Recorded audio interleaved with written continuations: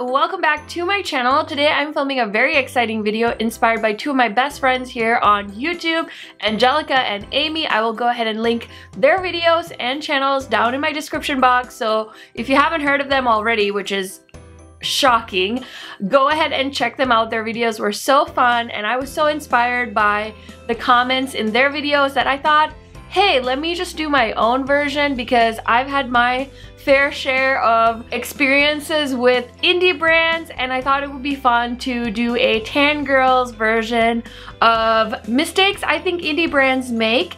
And yeah, it's gonna be a little fun. We're gonna get a little scandalous. So if you guys are interested in seeing what I am about to spew, just keep watching. So here goes. The first thing I wrote down is one of the biggest mistakes I think indie brands make is not being likable. So this is interesting because you don't want to be fake, I get that, but you want to be likable. You want to reply to as many DMs as you can.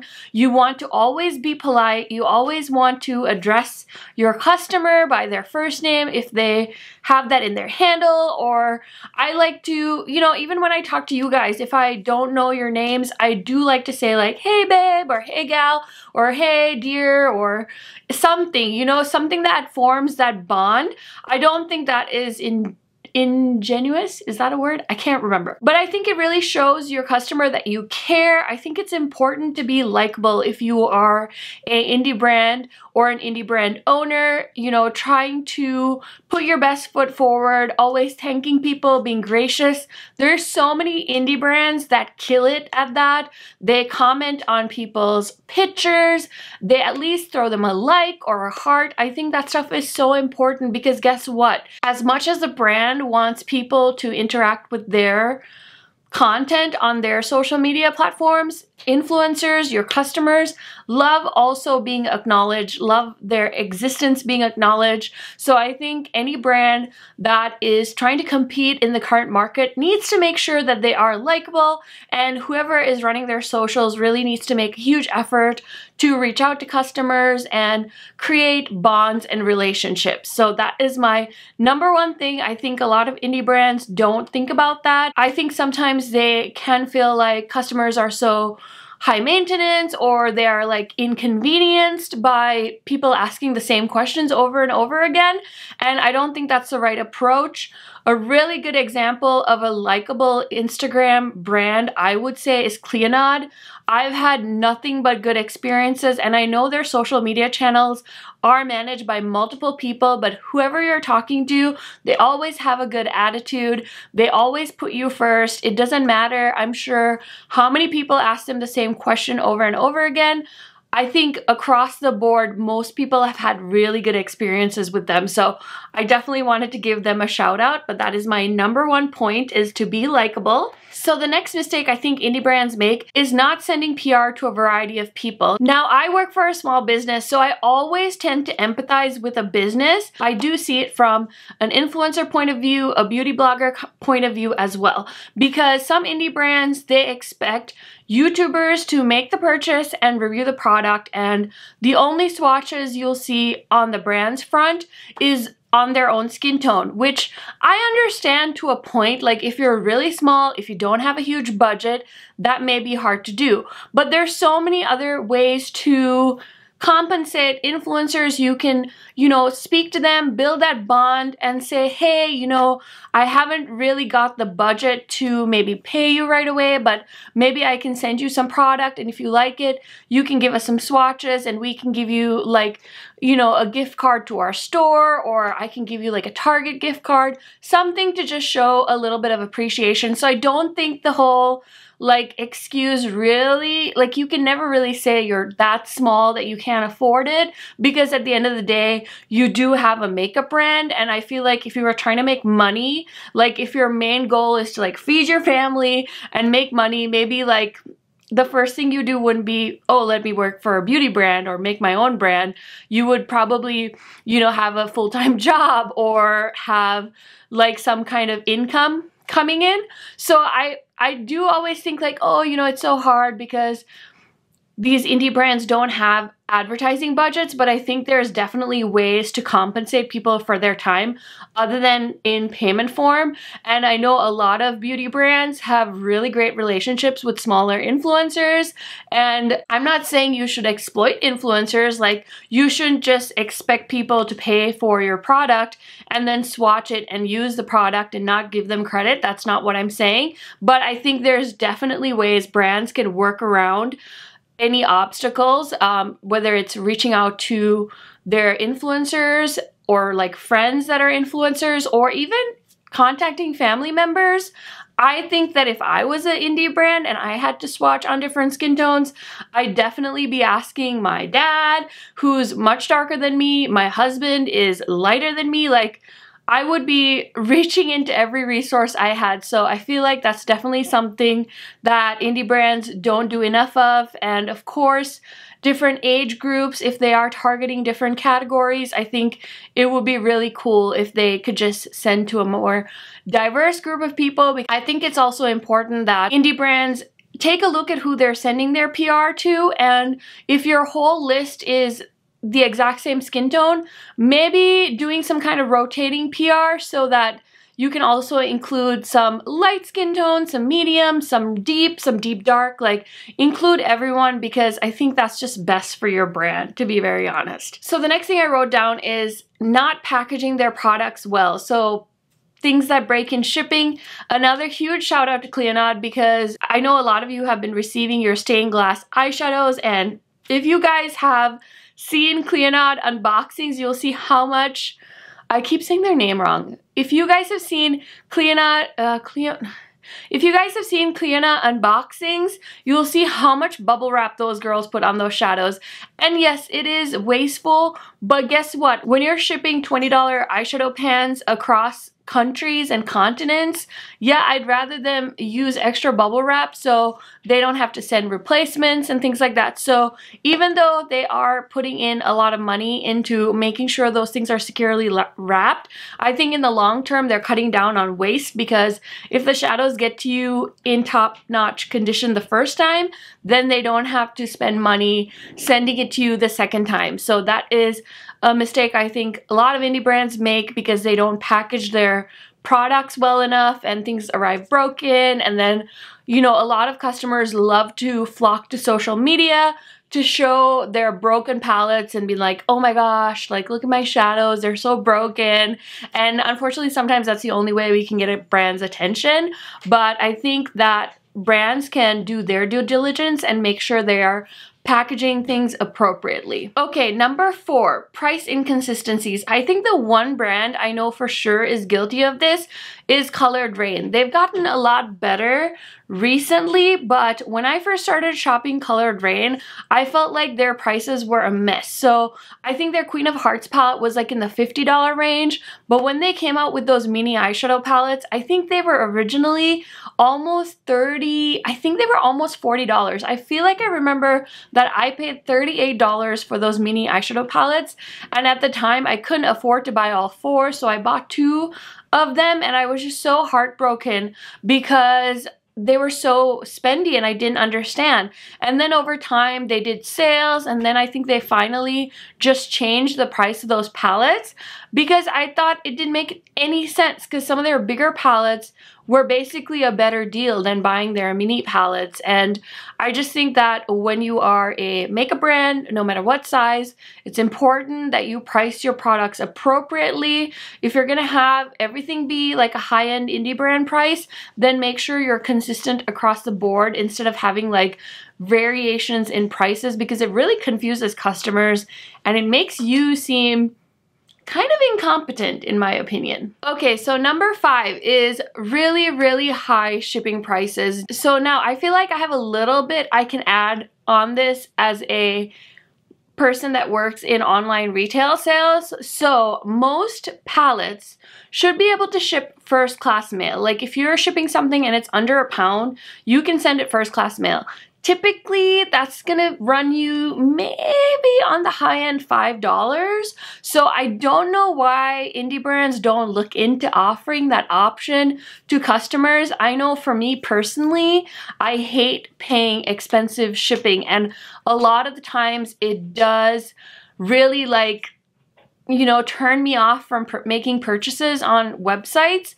And I think it's important for brands to really examine their shipping prices. Of course, I understand, like, it's not the indie brand's job to like absorb all that cost, but I think that one really ties into the pricing as well. Sometimes it might even make sense for me to pay a little bit more of the product to get free shipping, because at least that way, in my mind, psychologically, it makes me think I'm paying for the product versus like spending $10 to $15 on shipping, especially if it's within the United States. I get really baffled at how expensive shipping can be, because even if you're a regular person, you should be able to get that first class price. As far as I know, you guys can correct me if I'm wrong. I know there's people that work the postal service that are also beauty YouTubers, so I would be so curious to hear like a postal service worker's opinion on beauty YouTube and like shipping specifically for indie brands. I think that would be a really interesting video. But from what I know, most eyeshadow palettes don't weigh a pound, so you should be able to ship a lot of things for quite a minimal charge. And when I go on an indie website and I see like $10 shipping, it's an automatic red flag for me, because I'm like, why is your shipping that expensive? Like, it shouldn't be that high. So that may be an unpopular opinion of mine, but I'm just giving you guys my list of mistakes I think indie brands make, and I think overcharging on shipping is a big one. Okay, number 6. This one I think Angie and Amy both talked about, and it is websites that are tough to shop. Now, don't get me wrong, I know websites are expensive to make. Again, in our business, we have a web designer and he costs a pretty penny, so I can totally understand brands not being able to afford a fully developed website, but I think it's definitely something that brands need to save up for and use that saving towards to build a better brand. Having an easy to shop website is one of the best ways to get business to your indie brand. And don't even get me started on how many people have told me, I want to buy from this brand, but I hate their website. And I totally understand. Some of my big offenders are definitely JD Glow. I've heard so many people complain about JD Glow's website. The other one is Sydney Grace, just because it's so hard to like sort through their eyeshadows. So I think they had said that they're moving to a new site soon. I know there's a bunch of other websites too that are moving to like Shopify, which from what I can tell, Shopify is a really great platform for makeup websites. I've shopped so many Shopify sites. I think Jeffree Star is Shopify, Kylie is on Shopify. So it's definitely worth the investment for brands to get on platforms like that. And definitely maybe you can find somebody that's like a design student or somebody that can do some work to help with that stuff. I think it's definitely worth the investment because it makes your customer's life easy, and that's definitely a big part of being a successful brand. Okay, the number 7 mistake that indie brands make is they don't have a social media strategy. So this is the same for brands, YouTubers, everybody that's trying to make it as an influencer these days. You know, we just post things, no rhyme or reason. And I think that there are so many brands that really don't think about this. And I think, you know, having cohesion is important, having a aesthetic in your socials. So if you have an Instagram, making sure that you are posting, you know, 1 to 2 times a day, making sure you're consistently sharing things and products, swatches. You can basically be your biggest cheerleader on social media if you manage that right. And I don't think a lot of brands do. It is always an afterthought. And I think that a lot of brands aren't capitalizing on the potential of social media to help build their brand. So I think it would be be very exciting to see more brands doing things like contests, more shares for their influencers. Like if you have social media influencers that you work with, giving them shout outs. I love seeing influencers take over brand Instagram stories. I think that's so fun. I've seen a lot of bigger brands do that, but I think it would be really fun to see indie brands do collaborations like that.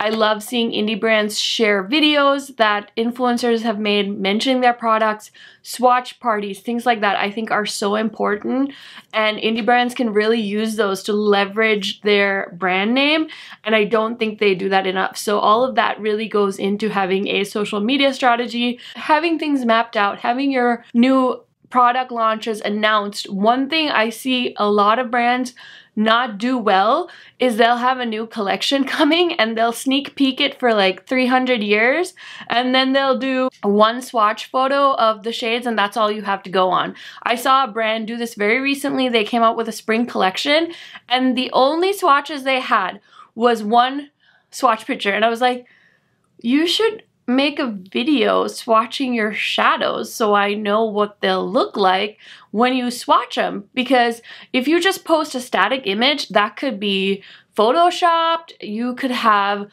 you know, made it look more pigmented than it is. Like, I don't understand why brands don't give out more information than is necessary. I think that is hugely important, and so yeah, social media strategy, very, very important, and not enough brands do it. Okay, number 8 is choosing the wrong people to represent your brand.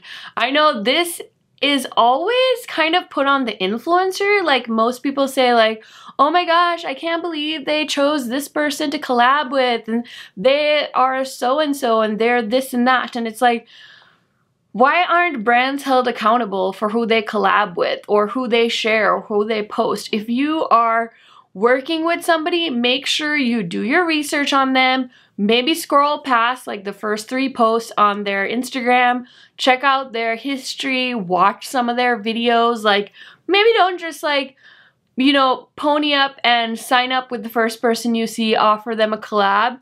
Same to influencers, but I think brands should be held accountable too of who they are partnering with, collabing with, making sure like they don't have any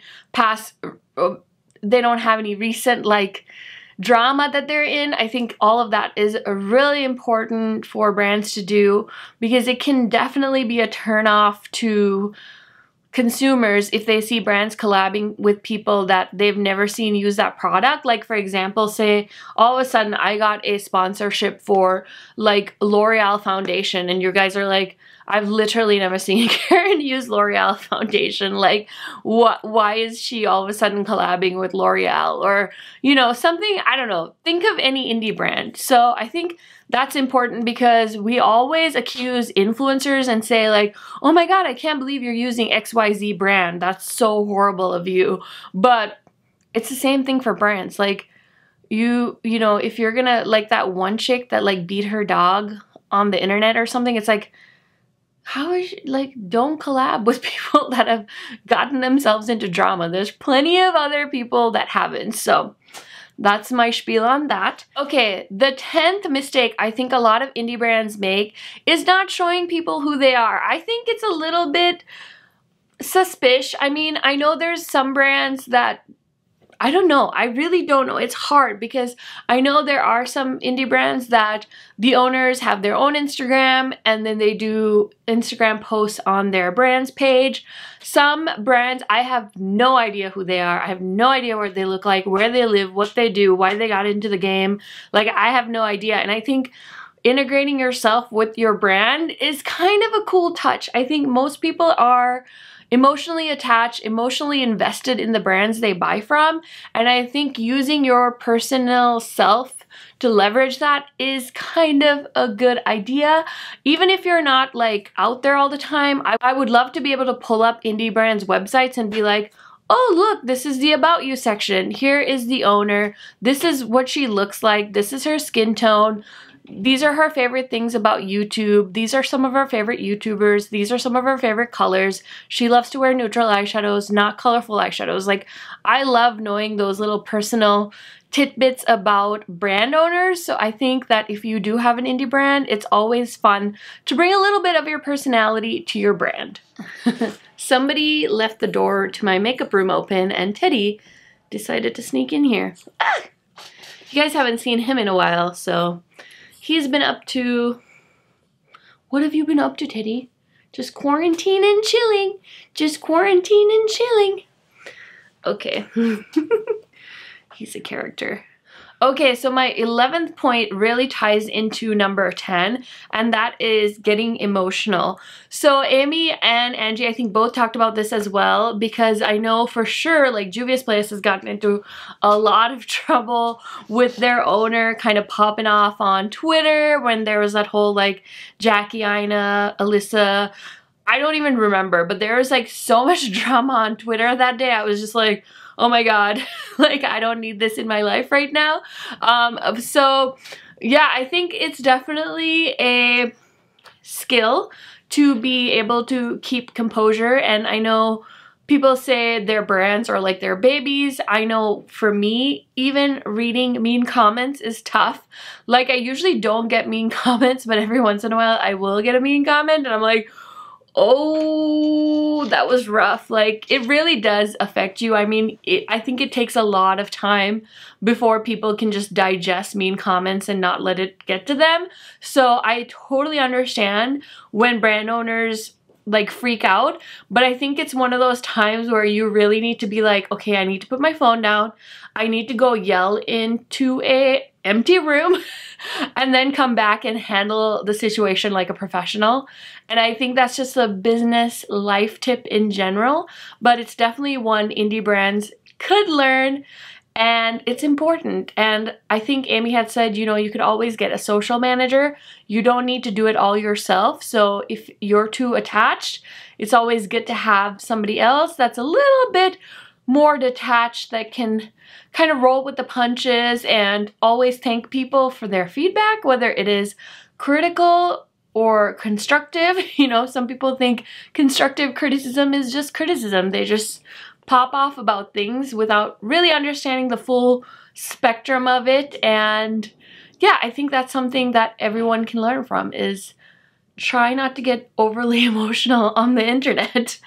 Number 12, this one is kind of shady, so I'd love to hear what you guys have to say, but not paying your bills. Guess what, indie brands?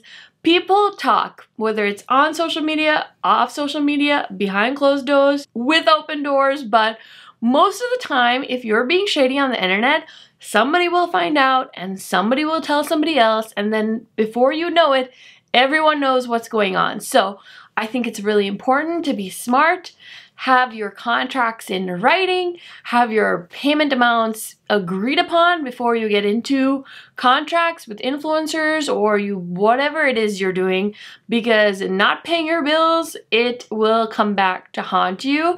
We've seen so many influencers expose brands that are late on payments, on collabs and things like that. I personally haven't had any run-ins of that sort, but it's scary. I think it would be terrifying to try and navigate my way out of that. I recently heard that this brand I purchased from, because I featured them in a monthly haul, somebody messaged me and they're like, oh yeah, I heard from somewhere that this brand did this and then they didn't pay, and I was just like, oh my god, like, it's crazy. So it's very easy for people to find things out, and you have to be able to back yourself up. So make sure all your I's are dotted and T's are crossed. Is that what people say? Not quite sure, but definitely a good tip for indie brands, in my opinion.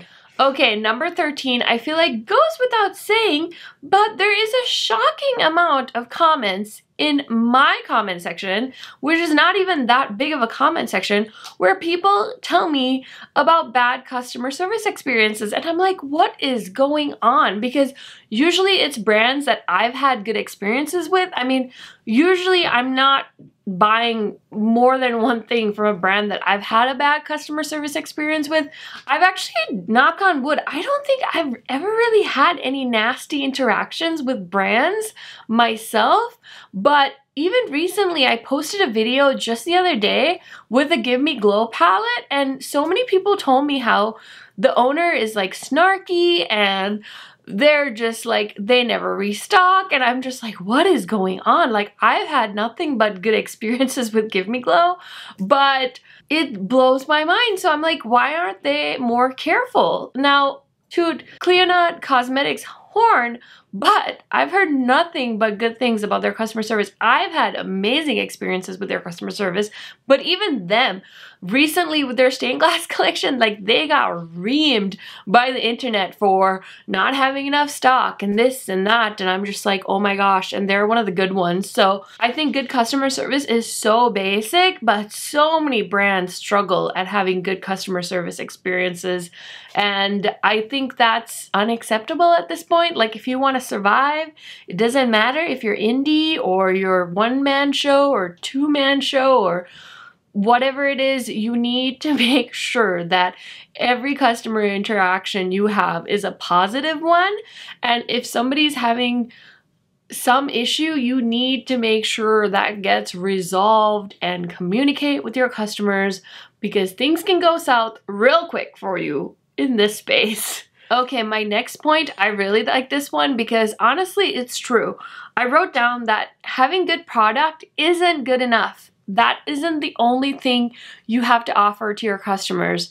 Customers these days, we care about good product, we care about good service, good packaging, a good website. Like, you need to be all around excelling at your brand. If you only have the best eyeshadows on planet Earth, but you don't have good photography, you can't take a picture to save your life, you don't know how to write a blog post to save your life, you can't edit a YouTube video, or you don't know how to do PR, well, your brand's not really gonna survive. So I think when you're getting into the indie market, or anyone that wants to start a business, it's so important that you try and educate yourself in all these different facets. And you don't have to be 100% at everything, but having a little bit of knowledge on each of those avenues is so important. Using your allies, talking to your influencer friends, or talking to people that want to support your brand, and getting advice, getting feedback from them every time you launch a new product, or, you know, if somebody has a bad experience with you, or you see a comment, addressing all that stuff and learning from it is so, so important. So for me, I think a lot of brands think that, oh, I have the best eyeshadow formula, so my customers will just flock to me. That is not the case at all. It doesn't matter how good your product is. If you don't know how to talk to people, if you don't know how to sell, or if you don't have somebody that knows how to do those things, your brand is most likely not gonna make it. The last thing I wrote down, this is just another life skill in general. Communication is key. I couldn't say this enough, and I think it's a big one for even me. Communicating with my subscribers and just keeping you guys in the loop. The other huge thing is, I think people think that if you mention something once, that means everyone on the internet is already aware, and I don't think that's the case at all. If you post something about a collection or something and you post it one time and you think that people are going to remember, that's not the case. I was listening to a very informative podcast the other day, and it was so funny. It was kind of one geared for influencers, but the person I was watching said, people don't care about you, people don't have the time, and that's so true. If the information isn't easy to access, like how many Instagram brands, how many indie makeup brands have you guys seen post about a new collection, but then they don't say what date it's coming out, what time it's coming out, what the price is gonna be? Like, it's so irritating, and it's like, we're all busy. We don't have time to sit and scroll through your 8 different posts about when your product is coming out. Making that information easy to access is so key to your customers. Making sure your coupon codes work, making sure that maybe you have a highlight that says active coupon codes. Like, that's something I really appreciate even with influencers when they post about a product and then they give you their affiliate link or they give you a coupon code, because nobody has time to go looking for your code. So I think brands need to be mindful of that. It's not just influencers that want to make people's lives easy. You have to communicate well and make things easy for your customers. Another reason I want to shout out Cleonod here is because they are so good at this. They not only post their messages on their stories, on their actual feed, they also always send customers email updates, and I think that's great. If you are getting annoying with your updates, people will just unsubscribe from your emails, and that's okay. I would rather be over-informed than under-informed, and they always update if they have delays. They try to post. They post all the time on their socials if they are having issues with shipping or keeping you updated on the coronavirus or whatever. It's always so important for brands to communicate with their customers. So that is my last point. I hope you guys enjoyed. It's a little bit sassy. I would love to hear your thoughts on some of these comments. I'll go ahead and catch you guys there. You guys know I love talking to you guys in my comment section. I will link some videos for you guys to keep watching more of my content, and I will see you in my next one soon. Bye guys.